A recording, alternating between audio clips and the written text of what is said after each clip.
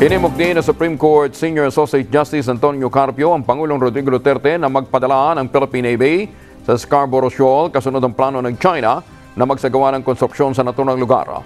Ayon kay Carpio, dapat gampanan ng Pangulo ang kanyang constitutional duty na depensahan ang mga teritoryo ng bansa. Ang pahayag ni Carpio ay kasunod pa rin ang naging pahayag ng Chief Executive na hindi mapipigilan ng Pilipinas at China na magtayo ng mga struktura sa Panatag Shoal.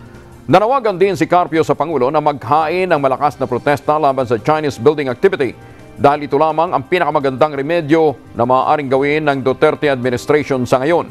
Nararapat din umanong pagbigyan ng Duterte administration ang hirit ng US na magsagawa ng joint naval patrol sa China o South China Sea na kinabibilangan naman ng Scarborough Shoal.